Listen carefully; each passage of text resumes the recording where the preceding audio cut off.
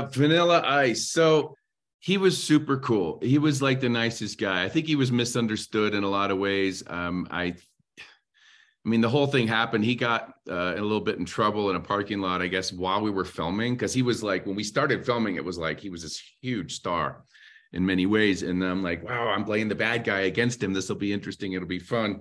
And then he got in trouble, and then some stuff came out in the press, whatever. And then his popularity declined. By the time the movie came out, I don't even know what it grossed, 20 or 30 million. I don't know, but they were expecting it to be a big success. But he was super cool. He's the nicest guy. We'd hang out and just, have fun and whatever. He had his posse, which insulated him a little bit, which was interesting.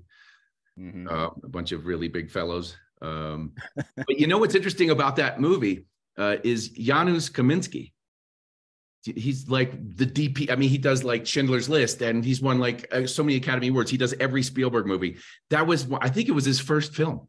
So I got to work with him, and I was like, and I saw him years later, and he's like, "What's up?" It was like really cool. I'm like, I'm not worthy, because he's phenomenal. I mean, his stuff, he's just so good. So that was his first thing. I'm sure it's not on his reel. Can you imagine? You're looking at Janusz's reel, and it's like cool as ice.